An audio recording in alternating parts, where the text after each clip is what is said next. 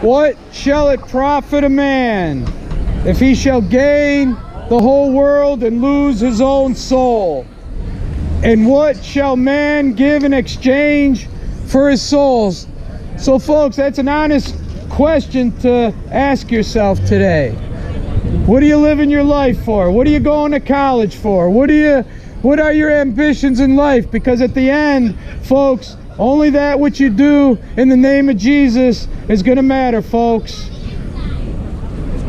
And you could get all the education you want, you could have all the technology you want, but you're never going to be smarter than God, folks. And I know that's a world that we live in today.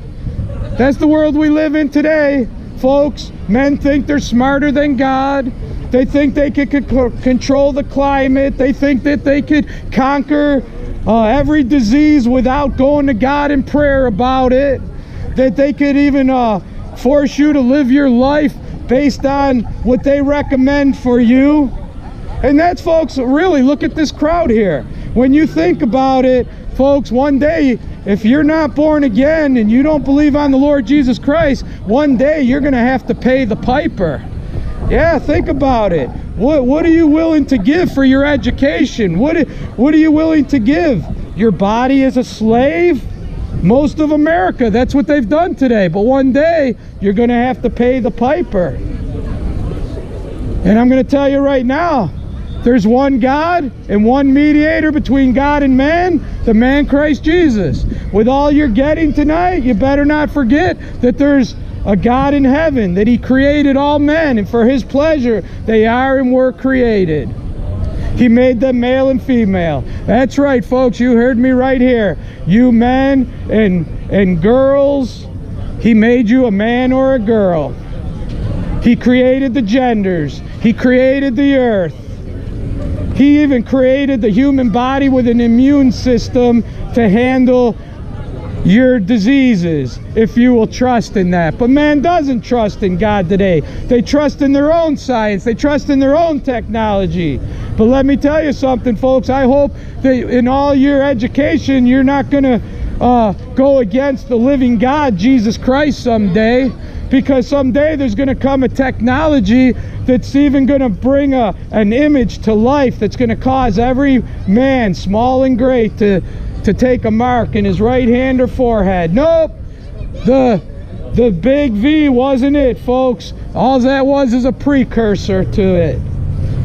But you know what? Technology's going to bring that about. Even the technology of RIT might bring it about. But you know what? All them people, folks, when that image comes out, they're going to actually think that they did conquer God.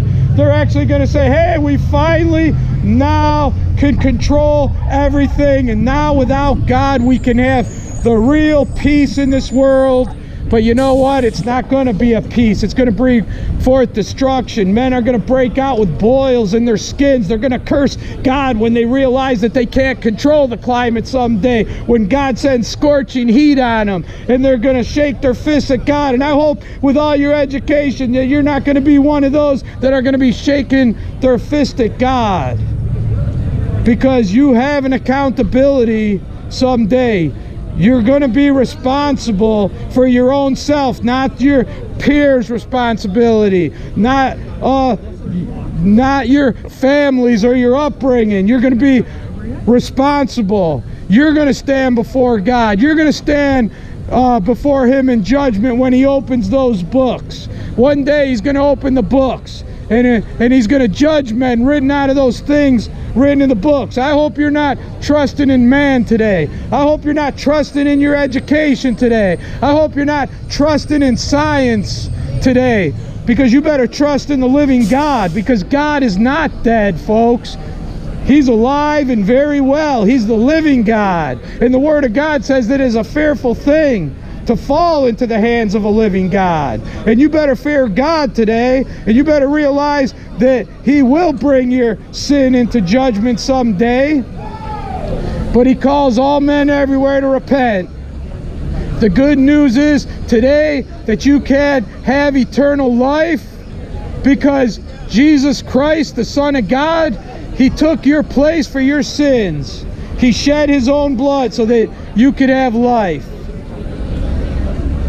Jesus said, I am the door. By me, if any man enter in, he shall be saved. What door are you entering in today? Many people entering into different doors to go in to see their hockey game. But how many people are entering into the doors that are going to lead to eternal life? How many people are going to enter into that straight and narrow gate that leads to life?